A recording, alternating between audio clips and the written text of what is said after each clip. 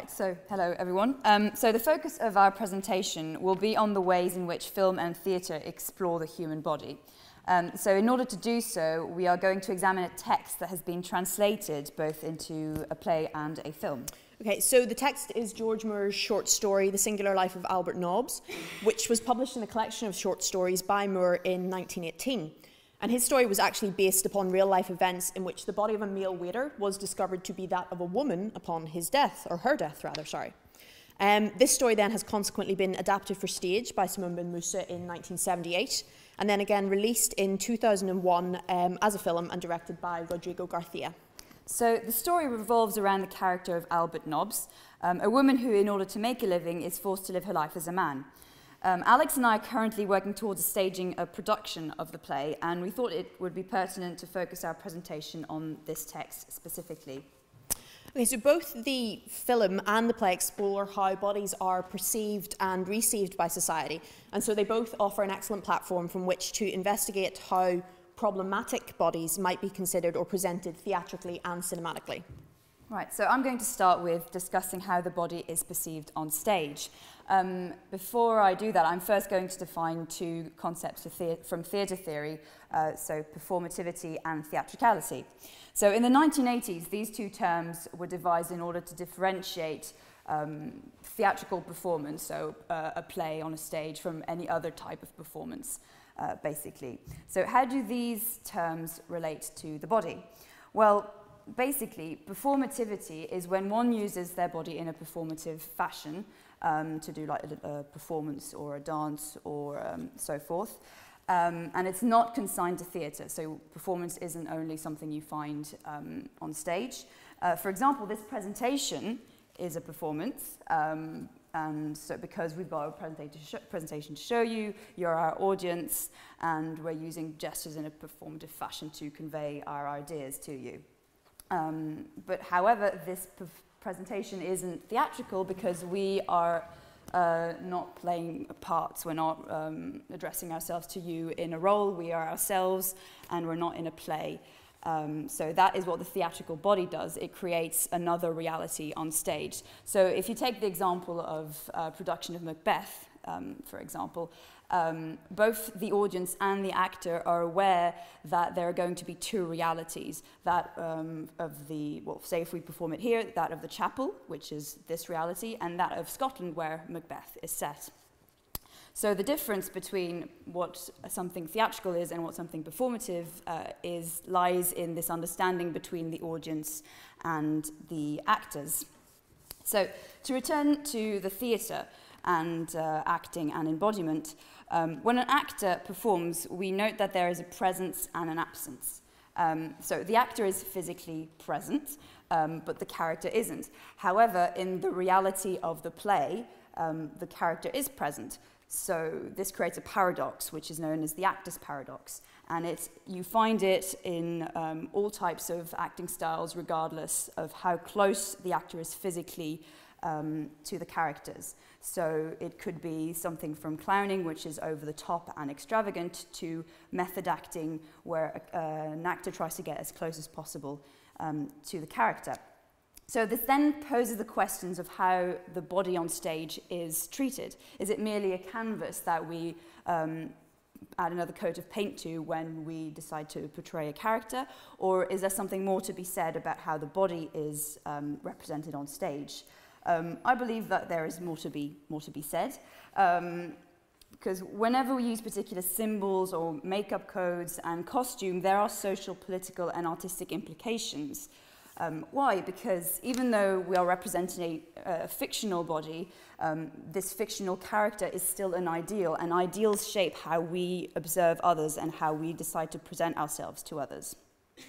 So in relation to the play, The Singular Life of Albert Nobbs, Simone Ben Moussa, the author, explores the idea of the absence of the body through the use of particular sound and lighting effects that ultimately dispense with the need for a body to be on stage at all.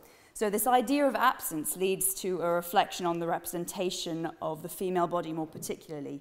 So it suggests that a woman's body, if it is not clearly identified or portrayed as feminine, cannot exist. For example, the main character, Albert, is only ever seen in her male form, and so she doesn't exist as a woman. The other female characters, though they are minor, they are still treated as less than human, and because they are only half shown and half express themselves. So they are hidden, and therefore, because we can't see their full feminine forms, they aren't actually given an identity. So this shows how gender roles and bodies, when they are represented on stage, are represented differently whether one plays a man or a woman.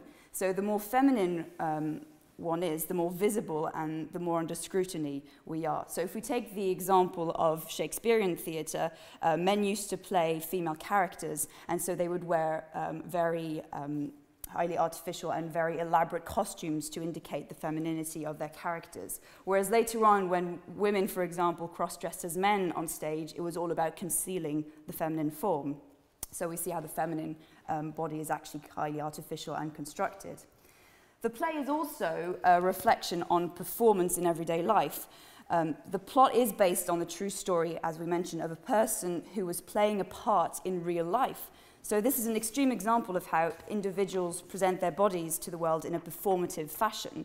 Ben Moussa shows the negative impact of this performance of identity in society on the main character Albert, because Albert's performance of another identity, that of a man, ultimately leads to the denial of herself and of her body, and to her death at the end of the play. So the play critiques the ways in which certain representations of identity are restrictive and ultimately lethal in some ways. It's also an apology for hiding and protecting oneself from the constant and critical gaze of society. So there probably always will be constant debates on issues of visibility and the critical gaze of society.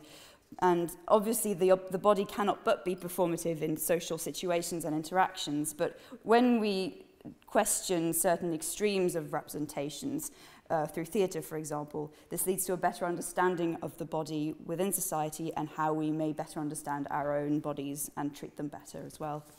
Okay. Can I do a swap so that we... Yeah. Quick changeover. Okay. So I'm now going to explore how film then differs in its consideration of the performative body. Quite obviously, the cinematic event is distinct from the theatrical event in that what we're watching is not a live presentation, but rather a recorded representation of an edited reality. So my question is then, how does this alter our expectation of cinema in relation to liveness? And specifically, what is our expectation then of the live body? Okay. So as two interrelated, but some may argue increasingly codependent forms, theatre and cinema share an increasingly fractious relationship, shall we say. André Bazin, a prominent film theorist, starts his essay entitled Film and Theatre by exploring this idea of presence and absence in the cinema, which is something that Vanessa has already talked about with regards to theatre. Bazin quotes André Gouillet, who makes the all too common argument that the stage welcomes every illusion except that of presence. The actor is there. On the other hand, and inversely, the cinema accommodates every form of reality save one, the physical presence of the actor. So basically, in Gouillet's opinion, the presence of the actor on stage is meant to grant us, the spectator, some sort of exquisite experience then which is denied in cinema. So Bazin himself contests this notion by claiming that it's false to say that the screen is incapable of putting us in the presence of the actor. He argues that it does so in the way of a mirror. Now, my argument to that would be that film actually does not act as a mirror, because a mirror suggests that what we are witnessing is an image composed within the same time and space as that which we exist. To my mind, this is a claim more readily made of theatre, as Vanessa has already explored. Rather, my appraisal of cinema is aligned more closely with that of philosopher Stanley Cavell, who suggests that within film, we are presented with a world in which we do not and cannot inhabit either the same space as the characters or the same time. So basically, what Cavell means by this is that in theatre, we experience time as the characters do, but we do not occupy the same literal space. So again, to refer back to the Macbeth example, we can inhabit the same physical space as Macbeth, the chapel or the playhouse or wherever, but we cannot inhabit the same Scotland as Macbeth. In film, we can do neither. We are separate from the actors on the screen. Thus, film presents us with a world that we are absent from, but that does not mean that it is a world of absence. So this brings me then to my first question. What exactly do we mean by liveness? So is liveness only enabled by the physical presence of a live body, or could we possibly consider this term in a broader context in which liveness refers to the animation of the subject body? If so, then surely the characters on screen are as alive, as animated as the subjects on the stage. Yet it is clear to any spectator with their eyes opening that what they are watching in the theatre is not the same experience as that which they would get in the cinema. Cinema does not ask its spectators to believe that what they are seeing on the screen is happening in the here and now, as one might say in theatre, but rather to believe in the potential of that reality. So with that in mind, I'm now going to very quickly turn my attention to the subject of our presentation, which is the film Albert Nobbs. So there are two elements here which I want to focus on. The first is how the director allows us to explore the body of Albert Nobbs, and the second is how he uses the actor, Glenn Close, to constantly remind us that this is a specific physical body that we are looking at. So the film opens with a shot of Albert's hands. Initially out of focus, the camera then sharpens its gaze, glides up over Albert's back to show us a shot of the back of his head. So we're exploring Albert's body here. The camera then follows his feet across the floor before finally granting us a shot of his entire figure, but significantly one that does not reveal his face. Indeed, it is only when the credits announce the title of the film, which is significant in and of itself, that we see Albert's face, as shown by the picture here in the PowerPoint. And once again, you can see we're not given a clear shot immediately. First, his face appears in half light, then as the flame lights up the gas lamp, so too is Albert's face lit up, looking up and beyond the frame of the screen, engrossed in his world, from which we are physically but not spectatorally absent. So all of these tricks and techniques which the director is using are designed to make us actively look at the character, explore his, or in this case her, body, and to question the construction of that body.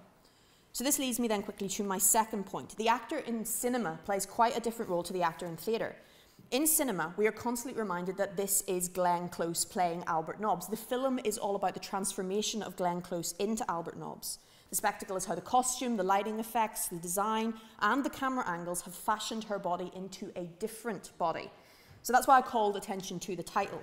This film is not about the singular life of Albert Nobbs as the play is, but rather about Albert Nobbs. So in this respect, we can gain a more intimate knowledge of Albert than we ever could in theatre. So I'm going to conclude my very brief analysis here that by proposing in film, we can never be intimate with the characters as we can in theatre, but we can gain an intensely intimate knowledge of the characters.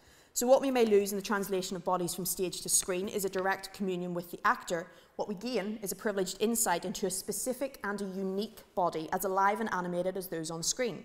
So this dichotomy of theatre versus cinema is less a case then of presence versus absence, but rather contemporaneous presence versus potential presence. So we've discussed how we represent the body on stage and screen and how this has a direct correlation to social representations. So the closing question to this presentation is, how do we look? So this relates basically to your appraisal of us, for example, how you see us in this performance that we have just given, but it also questions what modes of looking we as a collective group, a society, would employ.